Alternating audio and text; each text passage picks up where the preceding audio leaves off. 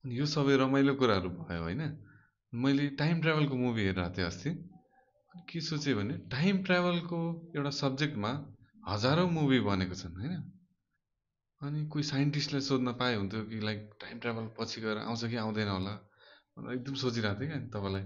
Time travel कतिको possible छ होला, कि मुभीमा मात्रै हो कि हामी हेर्न पाउँछौँ?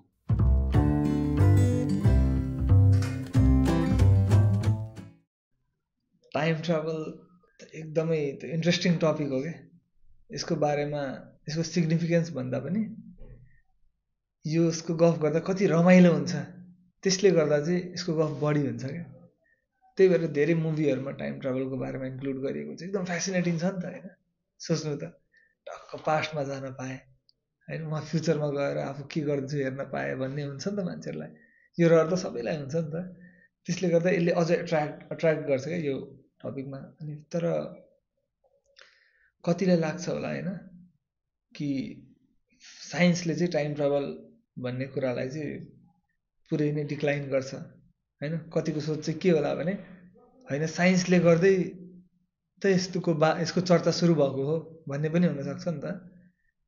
आज मैले भन्नु पर्दाखेरि from as a representative of science होइन, टाइम ट्राभल पोसिबल छ। टाइम ट्राभल साँच्चीकै पोसिबल छ त? सकिन्छ तर हामीसँग त्यसको केही रिक्विजिटहरू पनि छन् नि त। हामीलाई यो यो यो यो चाहियो, यति भयो भने हामी टाइम ट्राभल गर्न सक्छौँ। एउटा तरिका के छ, जस्तो पहिला त हामी गाडी साडी हुँदैन थियो, हामी हिँड्थ्यौँ नि त। हिँड्दै जान्थ्यो, हाम्रो बाबुबाजेहरू हिँड्थे मात्रै, जहाँ जानु छ हिँड्दै जाने। त्यसपछि बेलगाडीहरू आयो, घोडागाडी आयो होइन, मान्छेको स्पिड बढ्यो नि त। पहिला हिँड्थे जस्तो 5 किलोमिटर पर आवरमा हिँड्थ्यो भने अब बेलगाडी आएपछि 10 किलोमिटर पर आवरमा हिँड्न थाले। अनि त्यसपछि अब हुँदाहुँदै गाडी आयो, कार आएपछि अब 50 किलोमिटर पर आवर कुद्न थालियो। अब अहिले प्लेन आइसक्यो, प्लेनमा 700, 800, 1000 किलोमिटर पर आवरमा कुद्न सकिन्छ होइन। स्पिड त बढ्दैछ नि त। अब यो जुन प्रोग्रेस छ नि हाम्रो, स्पिड बढ्ने प्रोग्रेस, जुन दिन यो स्पिड बढेर 3 लाख किलोमिटर प्रति सेकेन्ड को नजिक पुग्छ, त्यो दिन चाहिँ एक प्रकारको time dilation, one type of time dilation चाहिँ पोसिबल हुन्छ क्या, भइहाल्छ पोसिबल। बस के मात्रै गर्नु छ भने हामीले अब आफ्नो स्पिड बढाउनु छ। हामीले स्पिड बढाएर त्यो रेन्जमा पुर्याइदियौँ भने हामी टाइम ट्राभल गर्न सक्छौँ क्या। अब यो एउटा तरिका भयो। सोच्दाखेरि त कति टाइम लाग्छ होला भन्ने भयो नि त। अर्को एउटा सर्टकट पनि छ। सर्टकट के छ भने कुनै एउटा ब्ल्याक होल होइन, ब्ल्याक होल त हाम्रै मिल्की वे ग्यालेक्सी, हाम्रो जुन यो ग्यालेक्सी छ जहाँ हाम्रो पृथ्वी छ, त्यसको सेन्टरमा पनि एउटा ब्ल्याक होल छ क्या। अनि त्यसै गरी हरेक ग्यालेक्सीहरूको सेन्टरमा एउटा एउटा ब्ल्याक होल हुन्छ क्या, एक प्रकारको ब्ल्याक होल।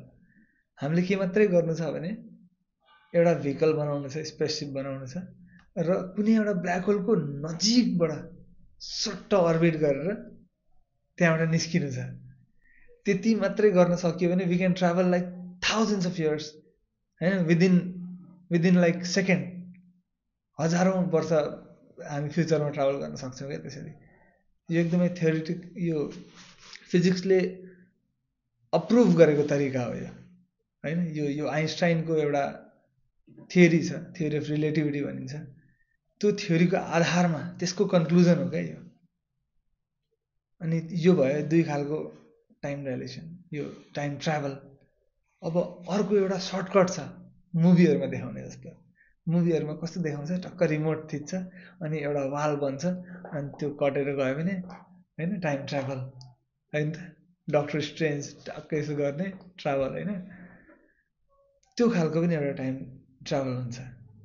त्यसको लागि चाहिँ त्यस्तै एउटा वाल बनाउनु पर्छ र त्यो वाललाई चाहिँ हाम्रो साइन्टिफिक टर्ममा हामी वर्म होल भन्छौँ क्या।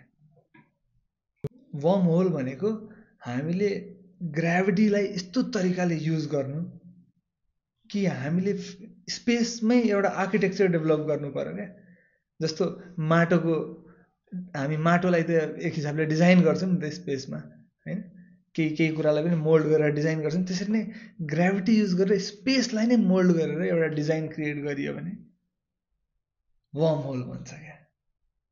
र worm hole is very much similar to जुन हामी हेर्छौँ नि, एक ठाउँबाट पस्यो अर्को गेटवेबाट निस्क्यो, त्यो पोसिबल हुन्छ। यो पनि यसको बारेमा हामी धेर जसो साइन्टिस्ट मिचियो काकुले गफ गरेको पनि पाउँछौँ नि होइन, एकदम इन्ट्रेस्टिङ तरिकाले भन्नुहुन्छ उहाँले। सो यसै गरी अरू पनि तरिकाहरू छन् होइन, क्वान्टम लुप भन्ने एउटा तरिका छ, त्यो तरिकाले पनि टाइम ट्राभल पोसिबल छ मानिन्छ।